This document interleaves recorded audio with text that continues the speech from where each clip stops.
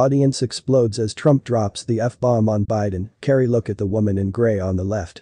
We're in a situation with Russia and Ukraine where people are worried about an A-bomb being used. It's enough to get former President Donald Trump to drop the F-bomb. In a speech in Commerce, Georgia, on Saturday, Trump mocked the priorities of President Joe Biden's administration, particularly climate czar John Kerry, whose concerns regarding the escalating conflict in Eastern Europe seem to be centered, as Trump noted, on whether the ocean will rise 1/100th of 1% over the next 300 crazy years. Here at the Western Journal, we've noted Kerry's prioritization of the so-called climate crisis over American security in the face of aggression from Moscow. As the administration continues to bumble in its response to Russia's invasion of Ukraine, we'll keep bringing America the truth about how the president is leading us astray because his agenda is more important to him than our security.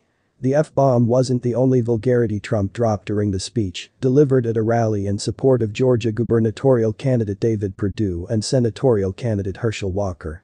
We have a president that has no idea what the hell he's doing and has no idea even where he is, he said. The fake news, all those people up there, they're trying to say he's acting brilliantly, Ukraine is being bombed to hell. But the mother of all swears was reserved for climate czar Kerry, whose response to the Ukrainian crisis has exemplified how deeply the administration has misread the gravity of the situation. This is the single most dangerous time for our country in history, Trump said. Far more dangerous than World War I or World War II, and that's because of the power of nuclear weapons. And yet you have people like John Kerry worrying about the climate. The climate. Here we are, guys threatening us, he's worried about, the ocean will rise 1/100th of 1% over the next 300 crazy years. The woman to the left of Trump certainly seemed energized by the F-bomb. Bad language is less infuriating than bad policy, particularly when that bad policy, a misplaced focus on shifting to green energy as a conflict with Russia, threatens the global oil supply, is detrimental to American security.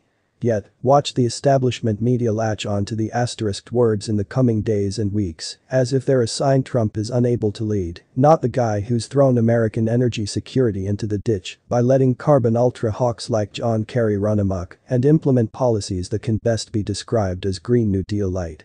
The media may tsk this. A lot of Americans, however, might have the same reaction the woman to the left of Trump did. Facing the prospect of the A-bomb, they're much more comfortable with a few F-bombs and a president willing to prioritize American security over going green. So guys, we have come to an end of this news session. Thanks for watching and please do well to like and subscribe for more updates. Until next time, goodbye for now.